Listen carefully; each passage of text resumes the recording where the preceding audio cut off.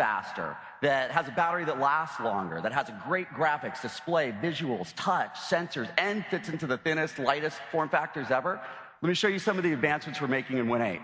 So Windows 8 supports PCs of the widest possible range. ARM processors, 600 processor servers with 4 terabytes of RAM. Go ahead and fire this one up. Yeah, Airport X-Ray gave me a hard time with this one. Yeah, this is an enthusiast system that's built with AMI firmware. It's kind of an extreme system. But the last time I did a boot demo was when we launched Windows 7.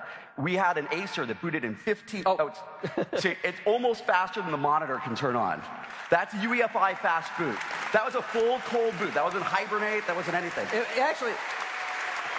Most of the time, we're just the fan spinning up on this thing. It can start faster than the fan sometimes. And it's not just reserved, like UEFI performance isn't just for big, crazy, powerful systems.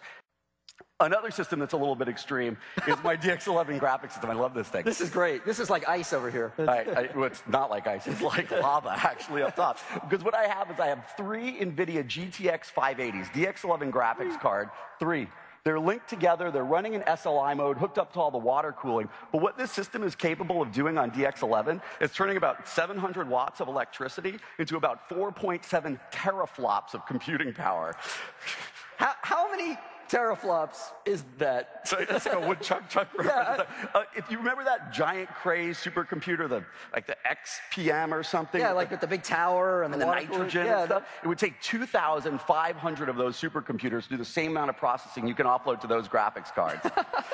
It's actually... And it's just Windows. It's just Windows running on. But that sounds crazy, but it's actually useful. With the Direct Compute API, you can offload any kind of massively parallel calculation, scientific calculation, modeling, all to that. And research labs are filled with machines like this. Sure, and dorm rooms, because they're also awesome for the most unbelievably realistic and violent games you have ever seen. This is a technology demo here. This is a technology demo from Epic.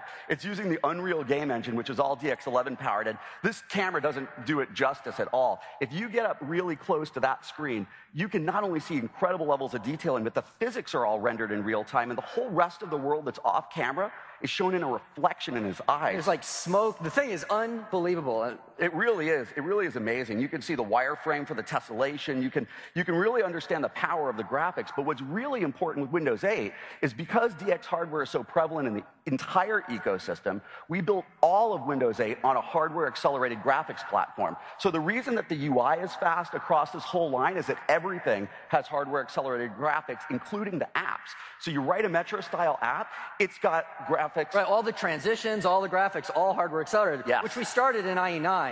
Yeah. And really baking that into the platform at the native code. I think they like that. Sounds good. Hardware accelerated graphics, no extra work, just write the app, and it runs from ARM all the way up to a system like this. Now, there's another place that we are working with the ecosystems around displays. So one of the things you might notice across all of these displays is that they've got touch,